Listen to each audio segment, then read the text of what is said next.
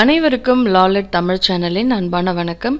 இன்னைக்கு CRPCல பிரிவு 211 இருந்து 217 வரைக்கும் இந்த வீடியோல நம்ம பார்க்க போறோம். குற்றவியல் விசாரணை முறை சட்டம் 1973, அத்தியாயம் 17.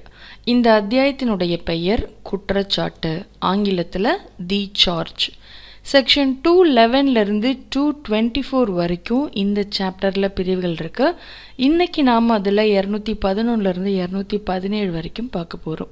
இந்த சாப்டர் குற்றச்சாட்டு அப்படின்ற இந்த 17வது அத்தியாயத்துல A-B அப்படின்னு சொல்லி ரெண்டு பிரிவு இருக்கு. முதல்ல பாத்தீங்கன்னா ஃபார்ம் ஆஃப் சார்ஜஸ், குற்றச்சாட்டுகளின் படிவம். பிரிவு 211 இருந்து 217 வரைக்கும் இதை பத்தி சொல்லுது. அடுத்தது B-ல ஜாயிண்டர் ஆஃப் சார்ஜஸ், குற்றச்சாட்டுகளை இணைத்தல். பிரிவு 218 இருந்து 224 வரைக்கும் இதை பத்தி இந்த செக்ஷன்களை பேசுது.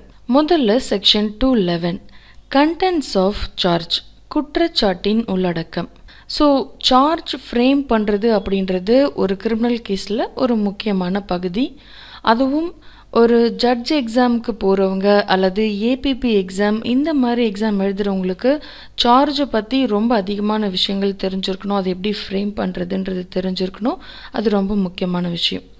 ஸோ இப்போது இந்த சார்ஜில் என்னெல்லாம் அடங்கி இருக்கணும் அப்படின்றது தான் இங்கே 7 உட்பிரிவுகளில் சொல்லியிருக்காங்க. ப்ளஸ் அதுக்கு ஒரு 4 எடுத்துக்காட்டுகளும் கொடுத்துருக்காங்க.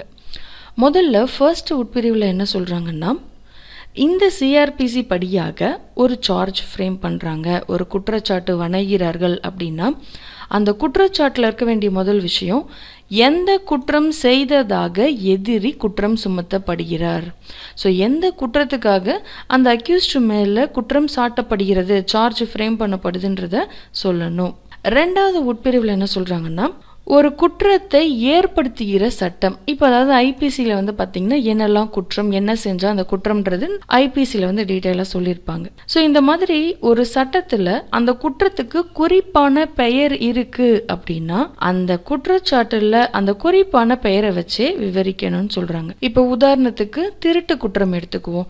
திருட்டுன்றது நீங்கள் IPCயில் படிச்சிங்கன்னா ஃபர்ஸ்ட் என்ன சொல்லியிருப்பாங்கன்னா, அடுத்தவருடைய பொருளை அவங்களுடைய சம்மதம் இல்லாமல் ஒரு இடத்தில் இருந்து நகர்த்துவது. ஸோ எடுப்பதுன்னு சொல்ல மாட்டாங்க, அந்த நகர்த்தினாலே அது திருட்டு தான், அந்த செகண்ட்ல இருந்து அந்த குற்றம் செய்யப்படுது ஆகுது அப்படின்னு சொல்லியிருப்பாங்க. ஸோ ஜென்ரலாக அதுக்கு பேர் திருட்டு அப்படின்னு சொல்லி அதற்கு ஒரு ஸ்பெஷல் நேம் கொடுத்துருக்காங்க. அப்போ திருட்டுன்றதுக்கு டெஃபினிஷன் நிறைய இருக்கு, கண்டிஷன் நிறைய இருக்கு. ஆனாலும் அந்த குற்றத்தை எப்படி நம்ம குறிப்பாக சொல்லி கட்டுறாங்கன்னா திருட்டு அப்படின்னு சொல்றாங்க.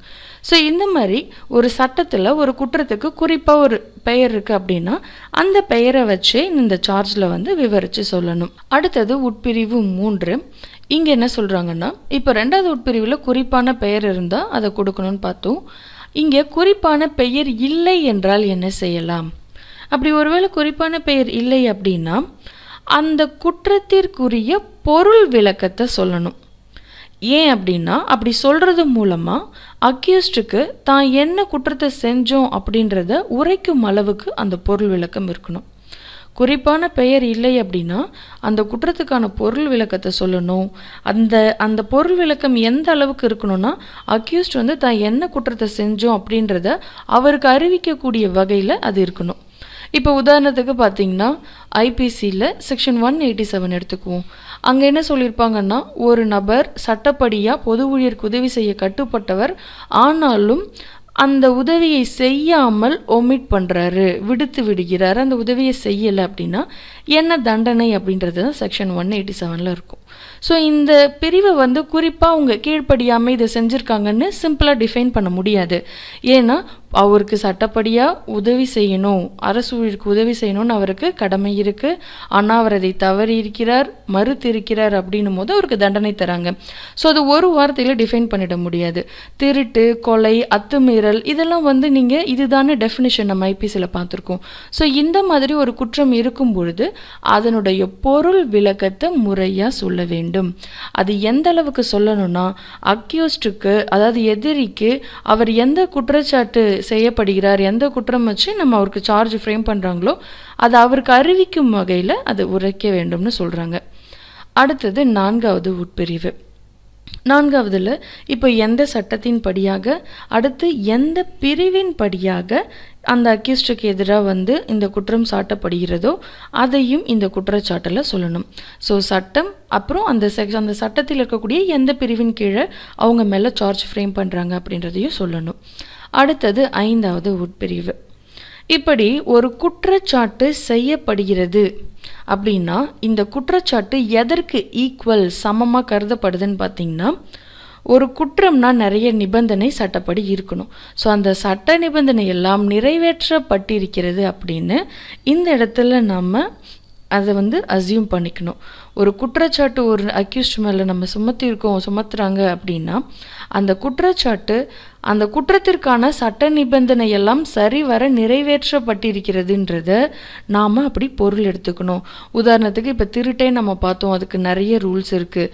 ஸோ அவங்க அந்த இடத்துல இன்டென்ஷன் இருக்கணும், அதுக்கடுத்து அந்த பொருளை நகர்த்திருக்கணும், சம்மதம் இல்லாமல் எடுத்திருக்கணும். இதெல்லாம் சேர்ந்தால்தான் ஒரு குற்றம் ஆகுது. ஸோ இத்தனை சட்ட நிபந்தனைகள் சங்கதிகள் சேரும் போது அது குற்றம் ஆகுது.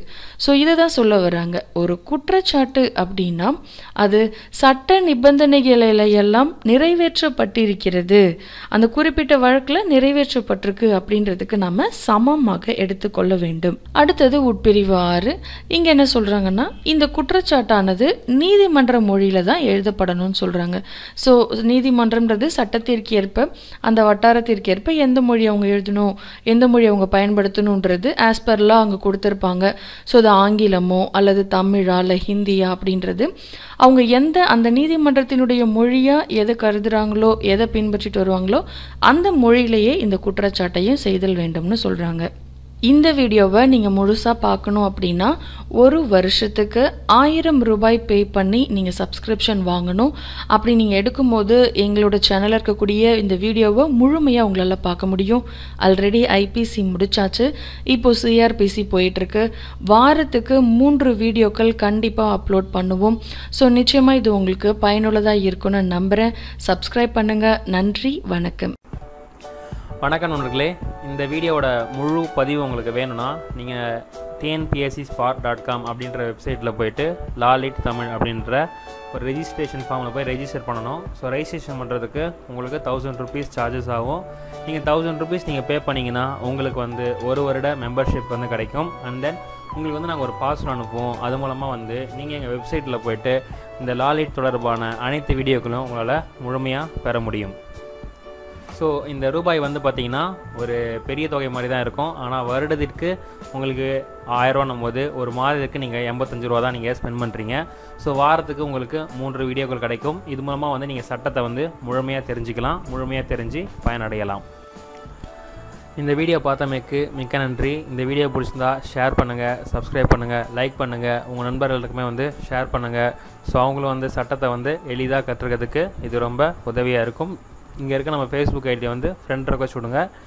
எப்போவுமே சந்தோஷமாக இருங்க. உங்களை நெக்ஸ்ட் வீடியோ நான் மீண்டும் ஒரு புது விஷயம் சந்திக்கிறேன். நன்றி, நன்றி, நன்றி.